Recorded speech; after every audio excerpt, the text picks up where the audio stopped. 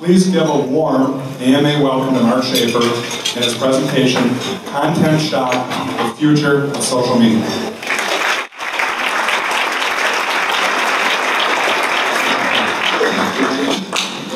Where did you get that icon thing? An icon thing? I don't know. Did you just make that up? What do you think of your phone? Go stay with Apple. Oh, I'm glad to be back with you in Minneapolis. And as always, I'm a little bit hoarse today because I'm from Tennessee, and the allergies are so bad there. Spring is going crazy. We got all this pollen all over the place. You guys remember what that is? I mean, there's a yellow layer of stuff all over the cars. And it's like, the allergy count is like 11 million parts per billion or whatever. It's like some record.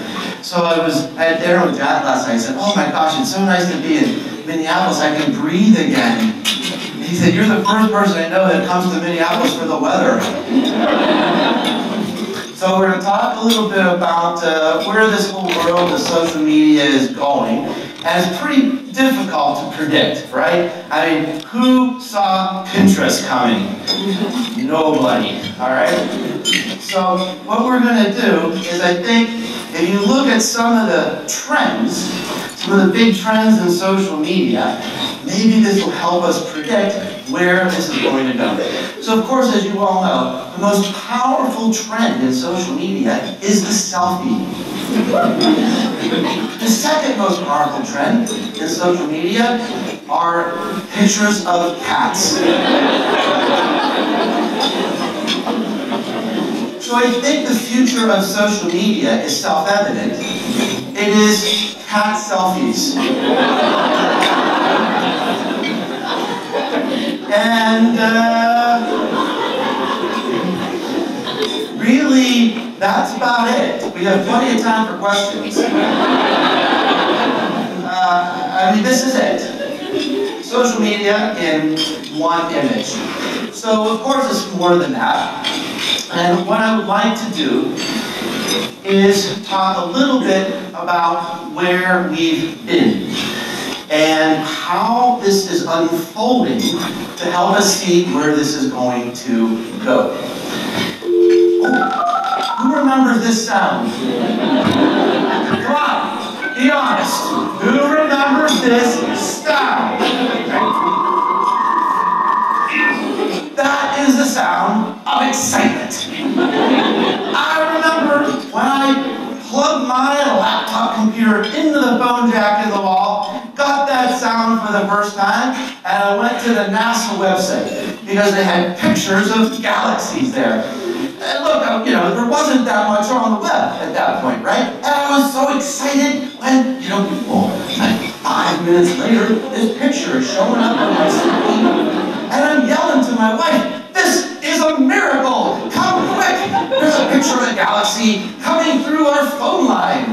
The children gathered around, and we witnessed this for the first time. And of course, back then, there wasn't that much to do. There wasn't that much content out there. And so this was really the first revolution. Getting a website out there. We're going to talk about 4 revolutions. And so the implication for our businesses was we had to get on board. We had to have a website, right? So one of my points of differentiation as a teacher and as a consultant is that I am old. I can remember business even before the internet, even before email. And so everybody needed to get a website, right? So what did we have before websites? Brochures. So we took these brochures over to the web person and said, we're falling behind. We need a website. You can use the same pictures, use the same text, just get us on board, right? Now, once we were on the web, we had to be found. And this ushered in the second revolution, and this is based on discovery. And of course, the enabling technology was Google, right? It created an entire new industry. We're now spending $26 billion a year to trick Google into thinking we're the best. Now, this is where we are today. We're right smack in the middle, or maybe even starting to get to the end of the third revolution. And this is a revolution based on helpfulness, service, and utility. Because now we've got these websites, and we can use social media and mobile to connect to people in wherever they have their media, okay? And this is fueled by what? Content, all right? Now, one of the interesting things about this, and I'm not going to talk about the fourth revolution yet. I'm going to hold that toward the end, because I know about that time, the lunch is going to be kicking in, the coffee's going to be wearing off, and I'm going to have to come in with the gangbusters. But you can see, I'm projecting that sometime by the end of 2015, something else is going to happen. But here's the problem that we're having right now. As we enter each one of these phases, the early adopters have an advantage. If you are the first one in your industry with a website, oh, happy day. But when your competitors figure it out, it gets difficult. If you were the first one to figure out SEO, good news, good news, good news, right? But then it gets crowded and it gets messy. And that's what's happening now. If you were the first one to figure out social media, you had a competitive advantage. But now, everybody's piling on. Everybody's creating content, and it's getting messy. So before we go to the fourth revolution, we're going to talk about, for our businesses, how do we get through this messiness? So I want to talk about some of the things that are going on with the web right now that are forging this next evolution. So I've been looking at some statistics, and many businesses and analysts are projecting that the amount of information on the web is going to increase by 600% by 2020. Now, let's get our heads around this. If you can imagine the vastness of the internet as it exists right now, in the next 6 years, there are going to be 6 of those things. Is this true? I don't know. I make up about 56.6% of my statistics. But it feels about right, doesn't it? We're all kind of getting a little overwhelmed. So when I started studying this, I was thinking, well, you know what? We don't have to worry about this because the Internet of Things is coming, right? That's what's going to be causing all this data, all this information. The Internet of Things. You know, the sensors and everything, right? So the sensors in the dirt, and like the dirt is talking to the trees, and the trees are talking to the roads, and the roads are talking to refrigerators, saying it's time to get more beer. So I'm thinking, well, that's where this is coming from. No. 75% of this tsunami of information is coming from us. Where do you think all these selfies are going to go? Blog posts and videos and, you know, whatever people are posting out there.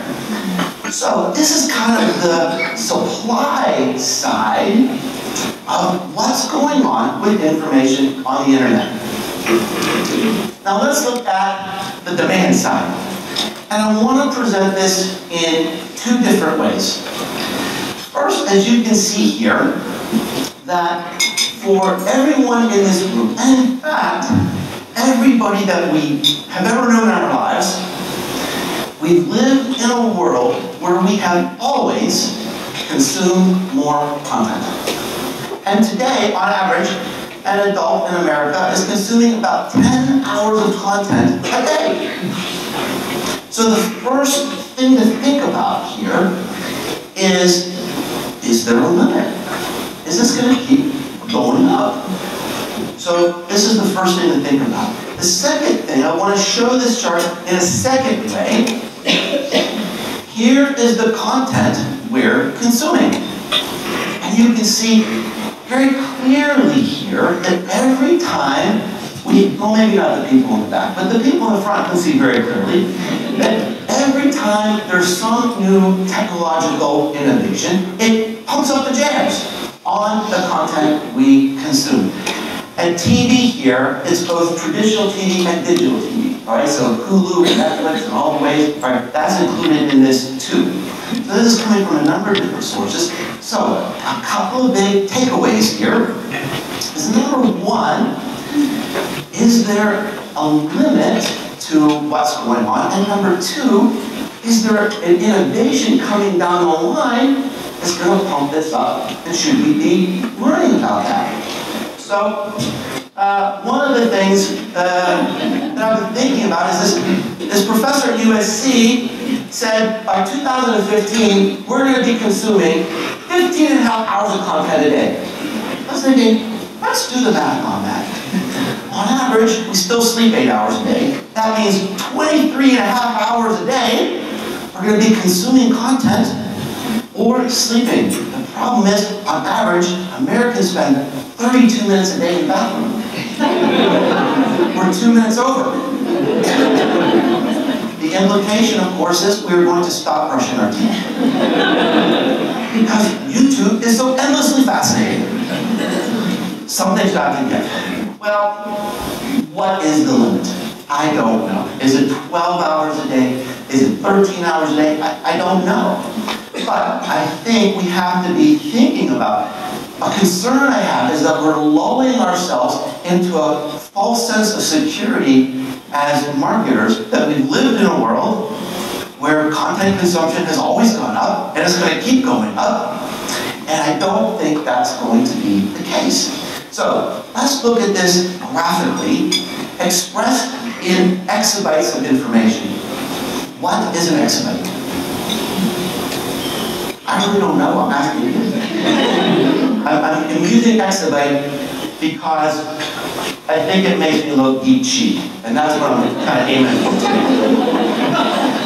I really don't know what an exabyte is, but it's something big. And we never had 1 exabyte of information on the web until 2005. Now check it out. By 2020, just 6 years, we're going to have like 60 exabytes of information.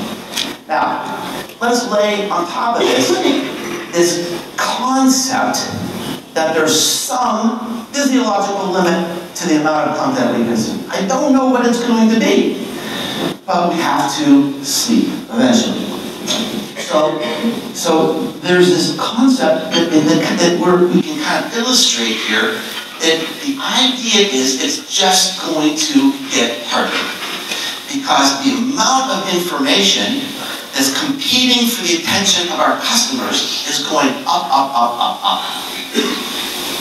And it's just a typically incredible pace, an overwhelming pace. Now, this isn't just theoretical.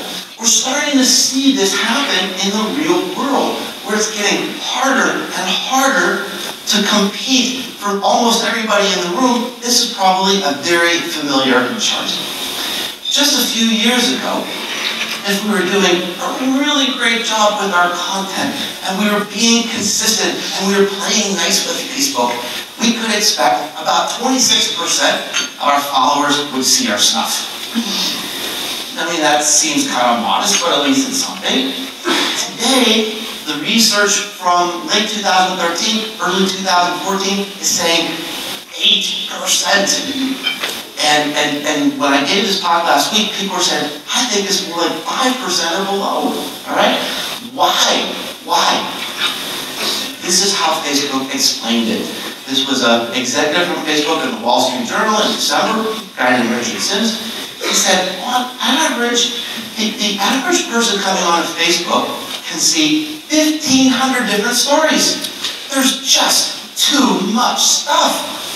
They've got this algorithm called EdgeRank, and they're ratcheting it down. So this is kind of like content shock right before our eyes. There's more and more stuff. There's a limited amount of attention, and there's a cost to this. There's a cost to this, right? We've got to create even better stuff to get through that algorithm, or we've literally got to give Facebook money, right, to have our stuff shown. Now, when I show this chart, I mean, I've been around business for a while, And a lot of the pundits in the field say, oh, well, you know, the answer to this is simple. We just have to create epic shit.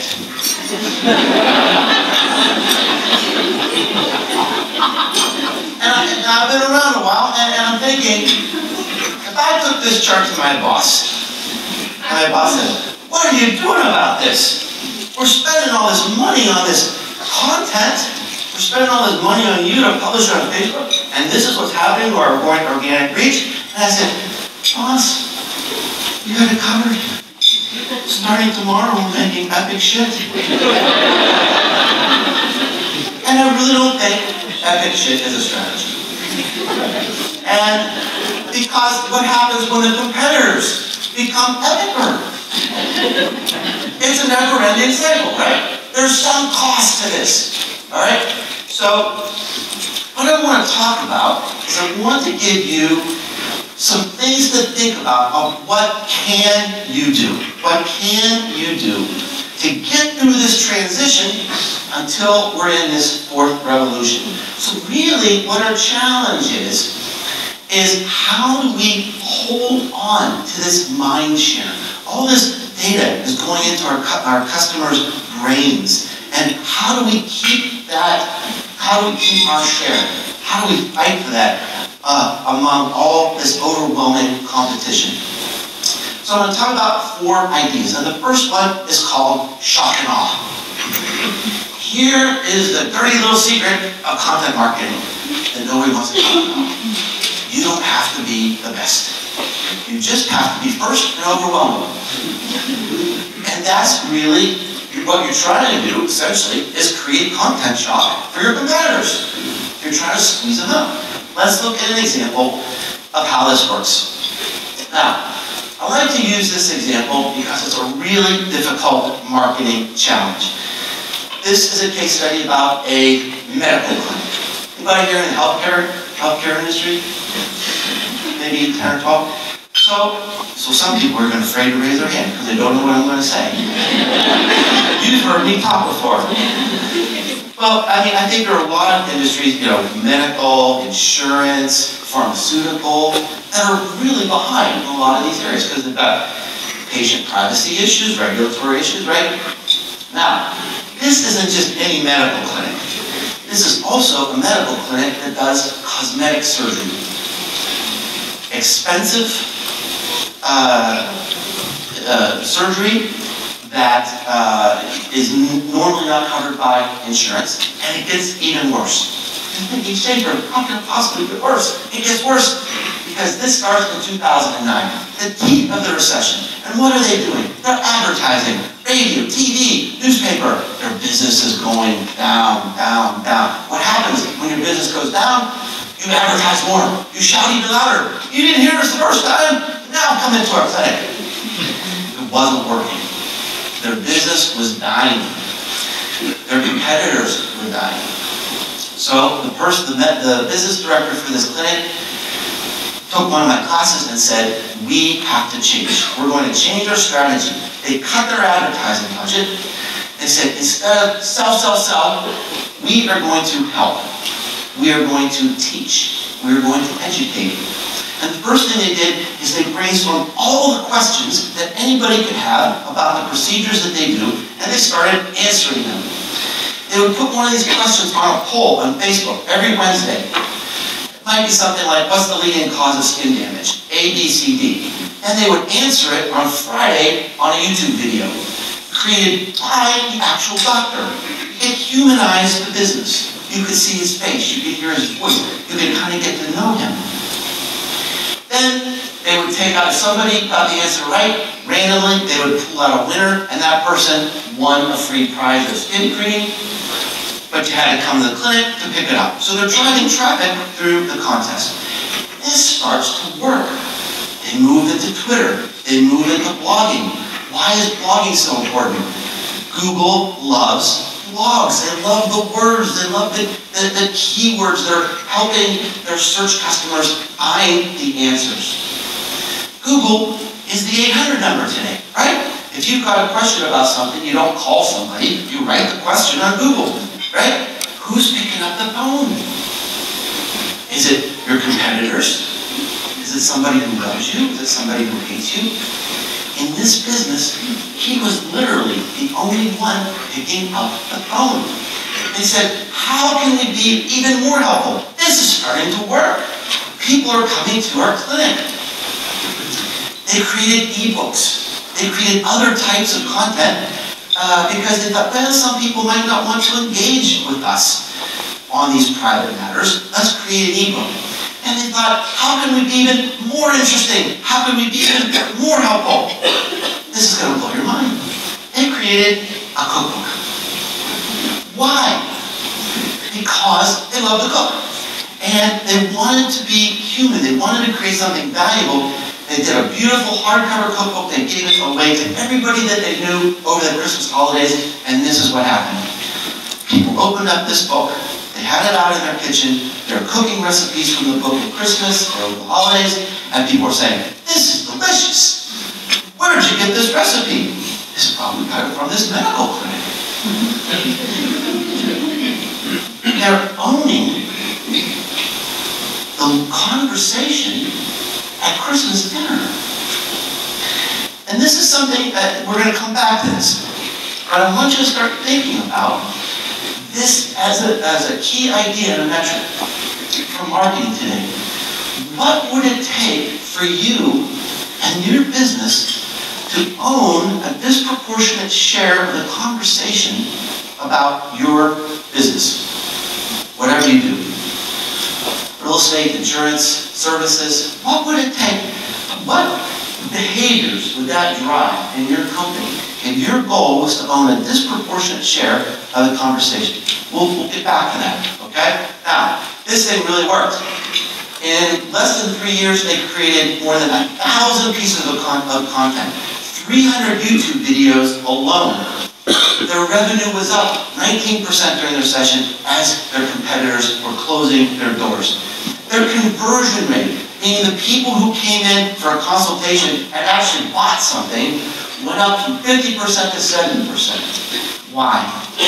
Because people felt they knew the doctor.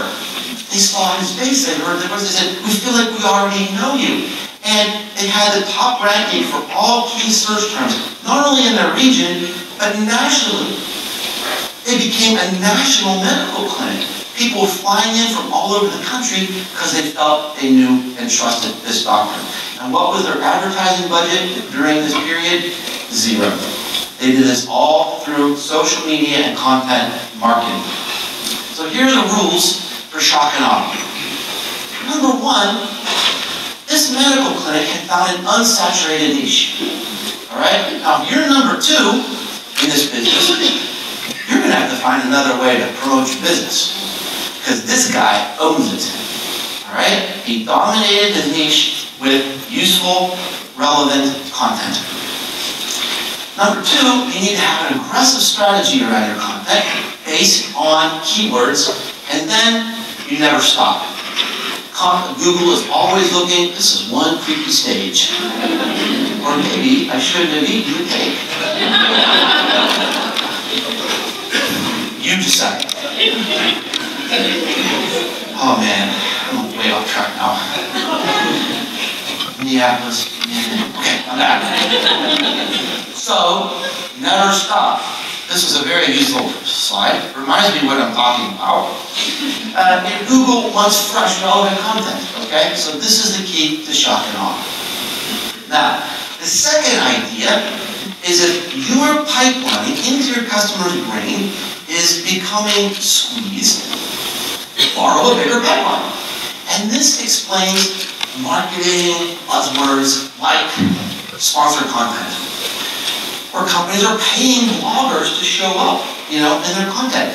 Newsjacking, associating your products with hot news events. Native advertising, trying to get advertising messages into the editorial portion of newspapers and websites. Landscaping. Why did Geico do a commercial with the Pillsbury Doughboy? Because Geico has a pipeline, Pillsbury has a pipeline. They're combining their pipelines to make a bigger pipeline. And then influence marketing. And I'm going to spend a little bit of time, I wish we had a whole hour just to talk about this because it's so interesting, it's so relevant, and so important for you to understand this now because it's so new. It can only be happening in the last few years. I'm going to give you an example of how this works. This is a friend of mine named Anna O'Reilly. I met Anna about 2.5 years ago in London, and we had dinner with some friends, and I met and started talking.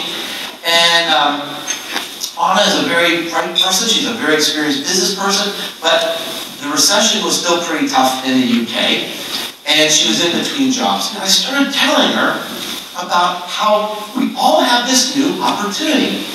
We have widespread access to the high-speed internet and these amazing free publishing tools like blogging, Twitter, Facebook, that anybody now can start publishing and create their own voice. And in fact, that's basically how I was building my reputation. She said, I love to travel. So she said, I'm going to start a travel blog. So this is what her travel blog has looked like over the last few months, as far as the traffic going to her site. So just by grabbing this opportunity, influence now has been democratized. Here's a person that just loves travel. She came out of nowhere and has become one of the most respected travel bloggers in the world. She has her own media kit. These are some of the companies that she's working for now. Because these are the people that are moving content. An ability to create content that moves is the source of power on the web today. And if we can find the people who are doing that, we can help move the needle for our business, all right? Now, so this is a really key idea. The ability to create content that moves, that gets shared, has democratized influence, all right? Brands, we don't need to necessarily line up with Brad Pitt and Angelina Jolie anymore. We need to find these people who are moving the needle. Now let me give you an example of how a brand can actually use this. And again, I picked Listerine because on the Schaefer sexy scale, this is about a 2.3. It's about 0.1% higher than printer cartridges. But I use examples like this because I figured if I can show you how to create excitement about Listerine on the social web and sell more stuff, maybe there's help for you too. So here's some data that the brand manager for Listerine can look at now. This is a report created by a company called Opinions, and what they're doing is they're measuring share of conversation, our old friend. So they're looking across 6 million online sources, and they're saying, look at the conversation about oral care. There are passionate experts out there on oral care. Who are these crazy people? We're going to find out in a minute. Now, so here's the first thing we can see as a brand manager. There's a big conversation going on about oral care, but they're not really talking about Listerine. There's a little bit of overlap. The conversations about Listerine are not very big. You can also see 75% of the conversations about oral care are taking place on blogs. 82% of the conversations about Listerine are on Twitter. We can fix this. I want to find these blogs. Now, with a click of the button, we can start finding who are these influencers. This is basically the Anna O'Reilly of oral care. She's the one who's creating content that's moving in this business. And we can see she's the editor of an online magazine, and she's talking about press and oral E, the competition. Is this somebody we need to know? Is this somebody, what would we do as a business if our goal is to own a disproportionate share of the conversation? Don't you think that would be a great leading indicator to sales? I think it would. So that's a little bit about influence marketing. A third idea is to atomize content, which simply means make it smaller. So this explains social media trends like mine. 6-second videos. Pinterest. Pretty pictures. And infographics. You know, I don't have time to read your damn blog post. Just send me a graphic so I can understand this quickly. So I think one of the things to think about in this era of increased competition for mind share, what can we do to make our content more consumable, more consumer friendly? Whoops. The last one I want to talk about today, before we get to the fourth revolution, is this idea of right. R-I-T-E. As Jack mentioned in his beautiful opening speech, I teach at Rutgers University, and one of the classes I teach there in the marketing program is creating content for the web. And one of the things we talk about is to use this filter of R-I-T-E. It's easy to remember. Do you create content that is relevant, interesting, timely, and entertaining?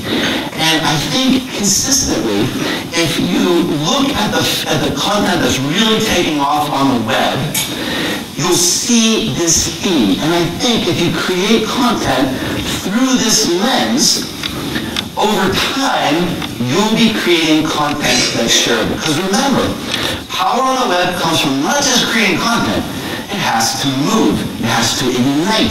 We have to find our audience. We have to help them by creating content that's shareable. Now, of these four, I think the big word is entertainment. As we go into this period of increased competition, if you think about the content you like to share, chances are there's some entertainment value. It's really compelling, it's really interesting, it's like there's a wow to it, right? Maybe it's like a bride falling into a swimming pool. That's what we used to share on the web, right? So let's look at an example of this. How many know the Chipotle case study? Probably quite a few in this group, okay. So Chipotle, look, let's do a reality check here. They sell burritos, all right? 3.2 on the Schaefer sexy scale. Much better than Listerine. And yet, commodity-like. And let's look what Chipotle is doing to sell burritos. For the last 2 years, they've created claymation mini movies. And I'm sorry if you don't have time to look at this thing, but go on YouTube. You can see, I mean, they've probably got over 8 million views by now. This is, I mean, they had 7 million views when I did this screenshot. It's a 2-minute and 20-second claymation movie to a song by Coldplay, sung by Willie Nelson. And at the end of this video, you can download the song for free on iTunes. And easy. And that's not cheap, but it sure is entertaining. And if you look at their stock price, they are hosting the competition right now. So this is one of the things I think is going to be such a challenge is to start to move our thinking around content, which has been so very useful, to think about, look, the content I like to share is entertaining. How do we be more entertaining? And I think that's going to be a challenge, because most of our companies, we don't sit around in our cubicles thinking, how can we be more entertaining today? But I think this is going to be a big word. I think this is going to be a big challenge as we go forward. Now, you're probably thinking right now, how can this possibly get more interesting? But it is, because now we're going to talk about the future. And yes, I did bring out the Cheeto dog because I know your energy level is probably starting to be sapped. That delicious chicken is starting to take over your body now. You're starting to feel sleepy from the tryptophan in the chicken. And I had to pull out all the stops.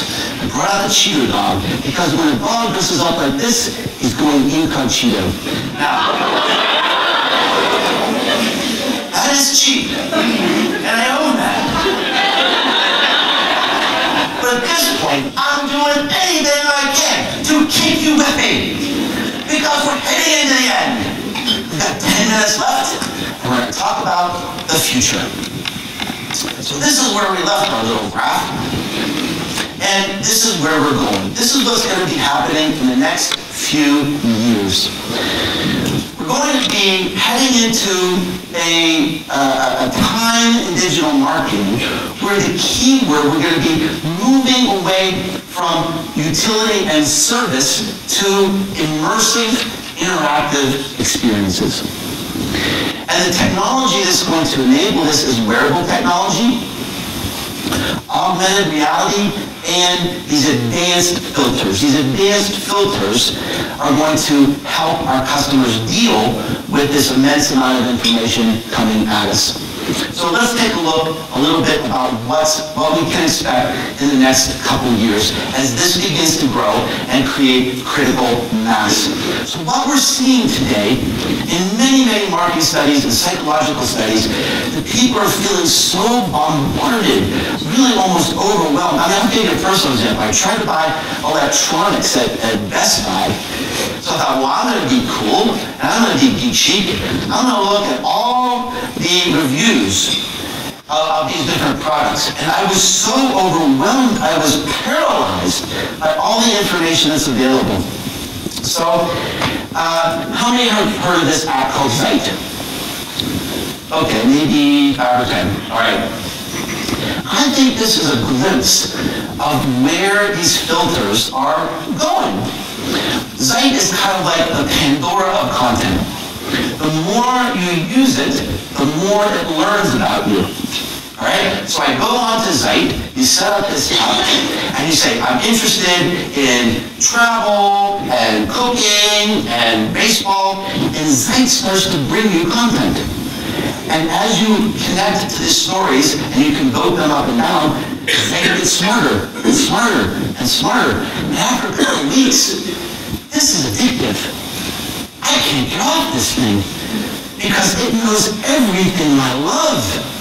Now, that's good for me. It's bad for marketers because I'm not Googling anymore for my content. Zeit knows I love BMW.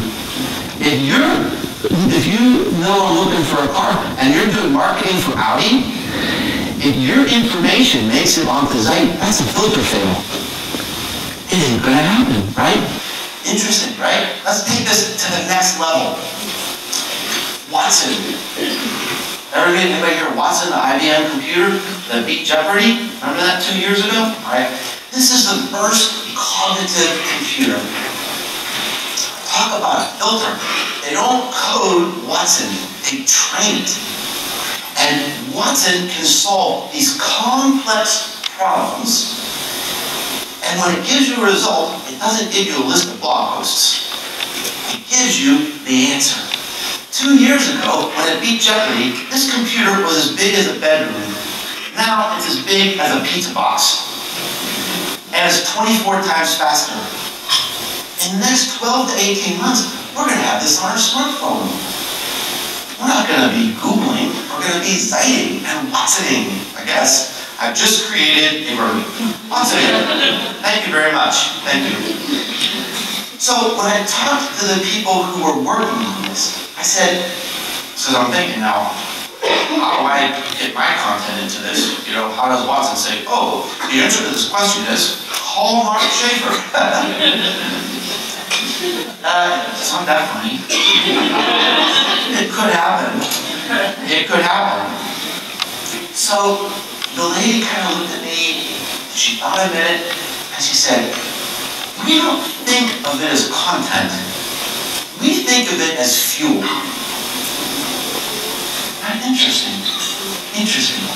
How is content marketing going to evolve? That we are going to have to supply fuel for these filters. We're going to have to supply the information. It may not be an entertaining blog post with lots of pretty graphics. It might be in some new form that is used by these advanced filters. So the strategy behind social media marketing, content marketing, has been pretty straightforward up until now. We create great content, we figure out a way to trick Google to get into the search results, and oh, happy day. Now, it's getting more complicated because this content is going to be fed to us in so many different ways, through filters and applications and cognitive computing. And I saw another marketing blogger, one of their blogs came into my Zeit stream. And I was thinking, is my content ending up in other people's Zeit stream? Do I need not to think about SEO? Do I need to think about SEO? So these are some of the challenges I think we're going to be facing. Where is this going to lead? I don't know, but I think one strategy that will emerge is how do we create marketing so compelling that we invite people out of their filters. Come spend time with us, says the people from Audi. We have something really amazing to show you. And this might be coming through augmented reality. So we talked about this technology that could possibly pump up consumption, and I think this is what it's going to be. Now, let's see. Whoops, I had another chart there. Oh, okay. Okay. So you've probably seen crude examples of augmented reality. My favorite application, I've got an app on my smartphone that's a zombie finder.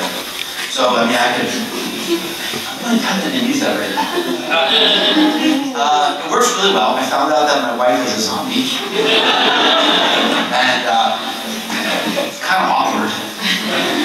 Just because they don't know they're dead. So it's weird. It's weird. But with wearable technology, we're not going to have those openers anymore, like a smartphone or a tablet. The internet is going to surround us like the air that we breathe. Every wall, 5 years from now, there's going to be all this stuff on the walls and on the ceiling, and you're going to be using virtual bazookas to shoot these things, and I'm going to be giving you points. If you get the most points, I'm going to give you a book. You're going to say, why would anybody want that? I said, believe me, it's a good book. But I mean, we have to start thinking about, what is marketing going to look like? What is content going to look like? How are we going to interact with the world when everything can become interactive? A page, a label on a product. Oh, there's some of the slides I was looking for before. I'm not going out of order. What are we going to do when everything around us, there's a virtual layer on top of the real world? I think this idea of entertainment is going to evolve to being to play. Because we love to play more than anything. The people that play World of Warcraft, on average, spend 6 hours a day playing that game. It's almost like having another career. And there's a whole psychology and philosophy about behind it. How do you get these games to be so immersive and so interactive that they literally become addictive? I learned in Germany they have 2 hospitals now to get people over game addiction, okay?